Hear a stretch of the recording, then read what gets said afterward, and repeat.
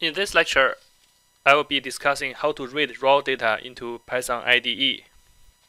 In previous lectures, we learned how to open raw data in LTspice and plot the waveform manually. Also, we can export the data as text file. However, it becomes more challenging if we have more raw data files. What if we have hundreds or thousands of raw data files? It would be tedious and time-consuming to repeat the same process just by hand. The good news is Python can do this for you, so that you can spend your valuable time in other important things, or just take a break. More importantly, Python opened the door for you to a new world of data science. From my own experience, learning Python is an eye-opening experience and really broadened my horizons. I hope Python works for you as well. In this section, the objective is to read raw data into Python IDE. For example, we are using Spyder here. The best solution I have ever found is LTspice3.py.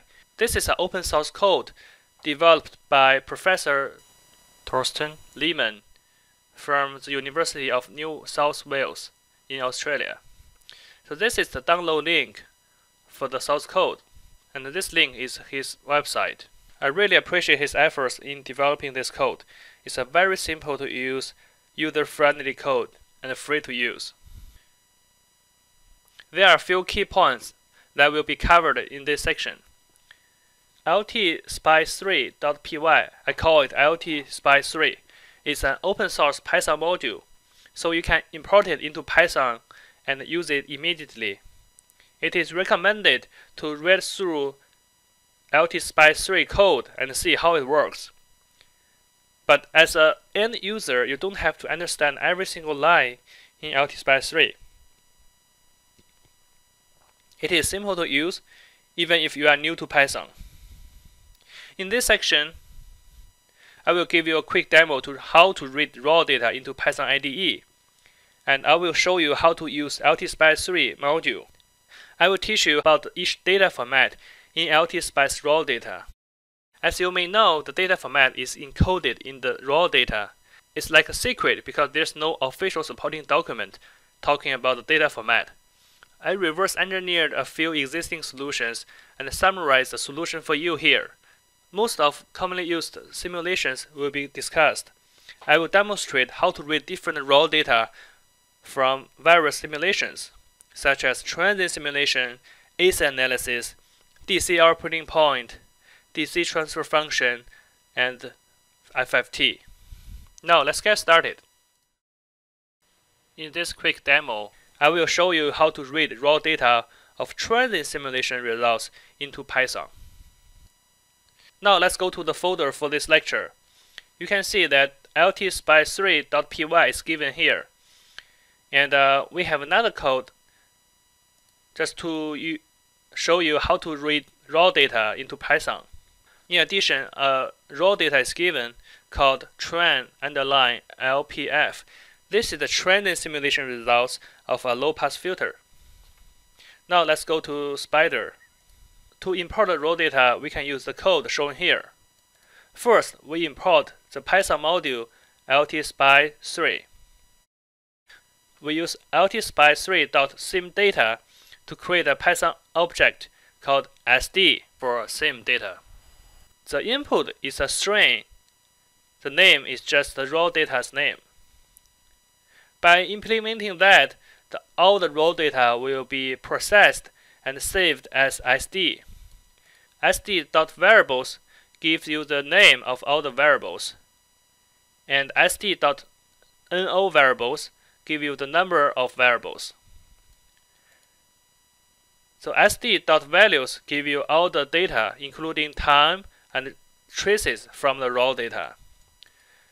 The first element in the SD.values is time.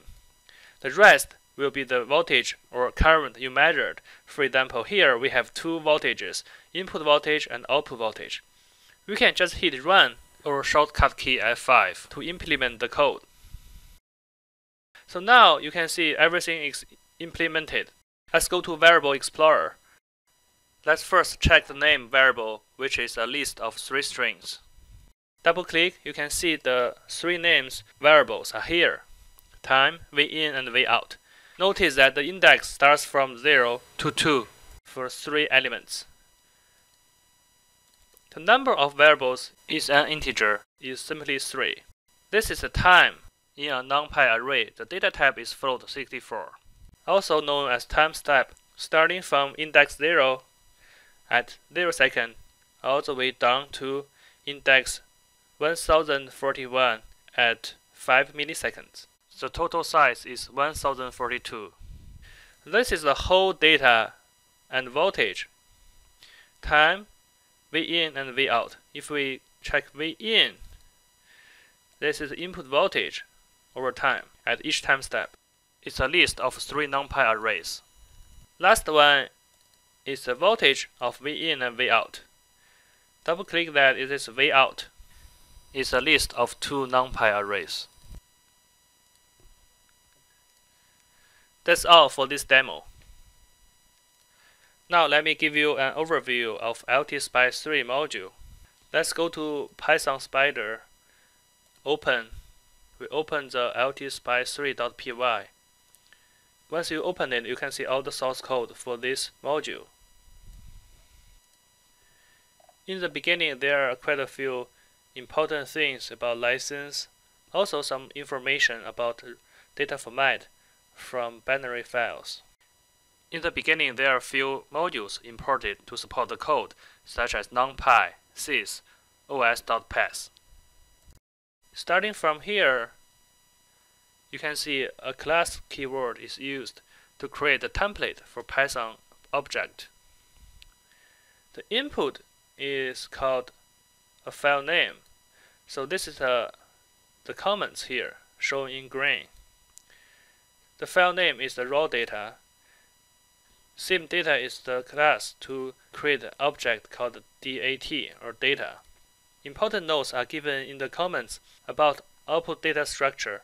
If you scroll down, you can see there are quite a few functions defined. The first one is to underline init, 2 underlines.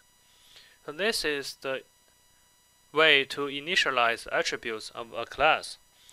If you could scroll down, you can see the title, date, plot name, number of variables. You can see all the data and the attributes are starting from here. So they are coming from the header file of the raw data, which gives important messages, and they are imported as different attributes in the Python object. If you go down further, the raw data will be imported according to the type of simulation, because different types of simulation may generate different types of raw data format. So it's better to understand them. The specific data structure will be covered in the following lectures. If you go down further, there are a few supporting methods defined in the end of the code. This is the reference I used for this lecture. It is recommended to take a look at it. As an electrical engineer, I didn't have a chance to learn Python at school. I learned it all by myself. I started with this course called Python for Everybody. It is available in Coursera, and I bought the textbook for $10 from Amazon. This is a very good starting point if you are a beginner. Also, I found WC School's Python tutorial pretty straightforward and simple to use. Thank you very much. See you next time.